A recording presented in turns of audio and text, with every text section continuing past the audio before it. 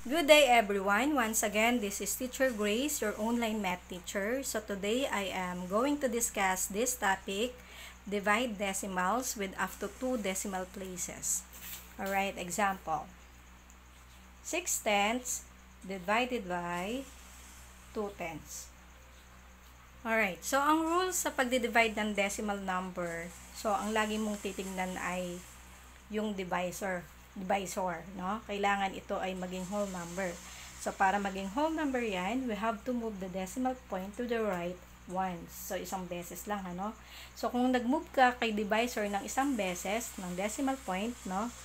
So, that means dito sa dividend ay mag-move ka rin ng isang beses. Okay. And then, dito sa quotient, please, lagyan mo na rin yan ng decimal point.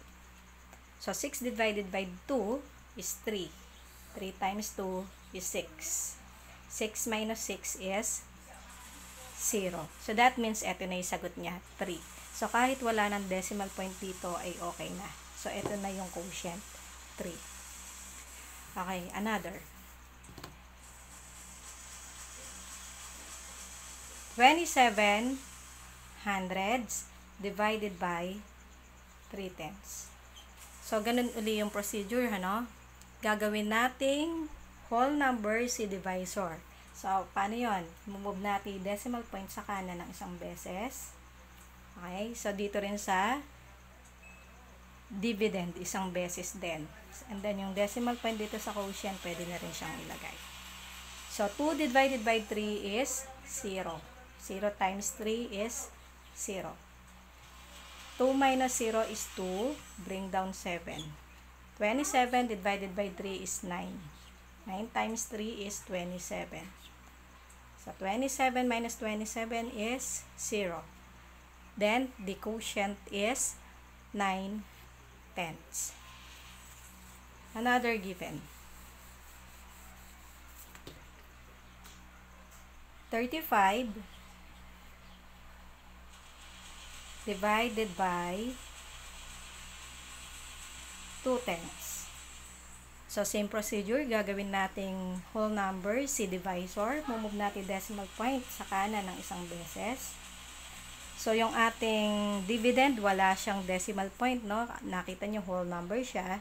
So, kapag whole number, nandito yung decimal point, no? Sa kanan ng ones digit. So, i-move din natin ito ng isang beses. That means, kung ano yung gagawin mo kay divisor, ganyan din kay dividend. So, mag-add ka ng 0 dito. Then, afterwards, pwede ka nang mag-divide. So, 3 divided by 2 is 1. 1 times 2 is 2. 3 minus 2 is 1. Bring down 5. 15 divided by 2 is 7. 7 times 2 is 14. 5 minus 4 is 1. Bring down 0. 10 divided by 2 is 5. 5 times 2 is 10. So, 10 minus 10 is 0. Then, the answer is 175. Alright, another. 2 and 4/10 divided by 3. So, as you can see, yung ating dividend, ito yung decimal number. Ito namang divisor natin ay whole number. So, that means no need for you na mag-move ng decimal point kapag yung ating divisor ay whole number naman na. So, pwede ka na mag-divide. So, yung decimal point dapat sa quotient place ay tapat dito sa dividend. So, 2 divided by 3 is 0. 0 times 3 is 0. 2 minus 0 is 2. Bring down 4. 24 divided by 3 is 8. 8 times 3 is 24. So, 24 minus 24 is 0. Then, the answer is 8. 8/10. Another. 1 and 23 hundreds divided by 1 and 2/10.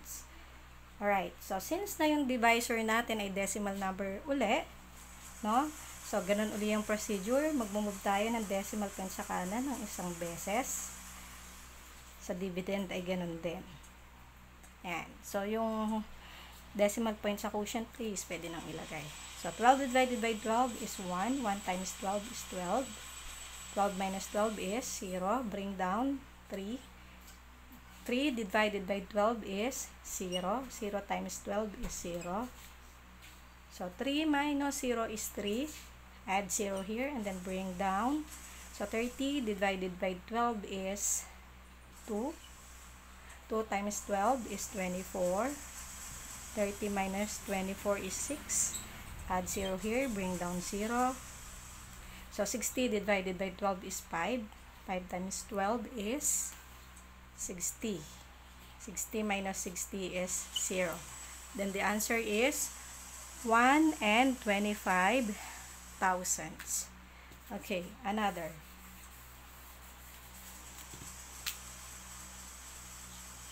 4 and 3 tenths divided by 1 and 2 tenths. Okay, same procedure. So, gagawin nating whole number yung divisor. So, nag-move tayo ng isang beses sa divisor, sa dividend din. Ganun din, ano? O, yung decimal point sa quotient place, ay ilagay na rin. Alright. After nyan, ay mag-ano ka na, magdi-divide ka na. 43 divided by 12. So, pag ganyan, halimbawa, kung di mo kaya oral, pwede kang mag-scratch. Halimbawa, 12 times 3, kaya yan. 3 times 2 is 6, 3 times 1 is 3. O, 36 siya. E, paano kung sa 4 ba? 12 times 4, 4 times 2 is 8, 4 times 1 is 4. So, sumobra. So, ibig sabihin, 3 lay sagot dito. 3 times 12 is 36. Okay, then, isusubtract mo, magbaborrowing ka dito. So, 13 minus 6 is 7. Ayun naman, 0 na, no? And then, mag-add ka ng 0 dito. Bring down 0. So, 70 divided by 12. Ano kaya yan? So, mag-scratch ka na naman. 12 times 7 kaya? 7 times 2, 14. 7 times 1 is 7, plus 1 is 8. O, sa 6 kaya? 12 times 6, 12, 6. O, 72. So, lumagpas na. So, that means, ano lang yan? Sa 5 lang siya, no? So, 60. Ayan siya. So, 100 divided by 12. O, may 12 times 7 na tayo. So, 12 times 8 kaya. 8, 16, o, 96. So, saan siya bale? Sa 8. 8 times 12 is 96. 100 minus 96 is 4. So, kapag naka 2 decimals ka naman na, okay na yun. Ito na yung sagot. 3 and 58 hundredths. Alright. Paano naman kung 2 decimals yung nandun sa divisor, no? O, ganito siya. Let's say, 8 and 2 tenths divided by 22 hundredths.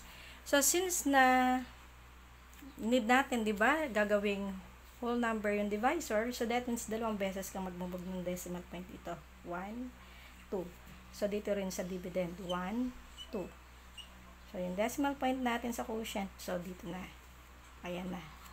After nyan, pwede ka nang mag-divide. So, 82 divided by 2 is ilan siya? So, pwede kang mag-scratch ulit. Pag ganun, ano?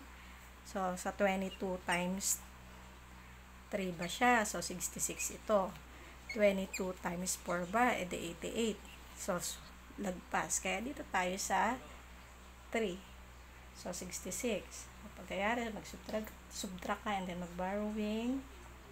12 minus 6 is 6. 7 minus 6 is 1. And then bring down 0.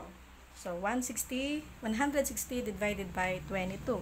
O, sabi ko nga, kung hindi kayang i-oral, ay mag-scratch, ano? So, paano siya? Sa 22 times 9 ba? Tignan natin na. O, 198 naman. Sa 22 times 7 ba? 7 times 2 is 14. 7 times 2, 14 plus 1, 154. So, sa 7, ano? So, 154 154. So, 160 minus 154 is 6. Add 0, bring down 0. 60 divided by 22 is 2. 2 times 22 is 44. Oh, ito, magbaborrowing ka na naman dito, no? 6 becomes 5, and then 0 becomes 10. 10 minus 4 is 6. Add 0, bring down 0. So, 60 divided by, ito pa pala yung kanina, no? 5 minus 4 is 1. So, 160 na naman. Saan natin? Sa 7, ano? Sa 7. Tapos 7 times 22, 154. So, pwede ka nang mag-stop, no? Ito, yung sagot naman ay nasa 2 decimals na. So, the answer is 37 and 27 hundredths. So, that's all for now. Thank you for watching.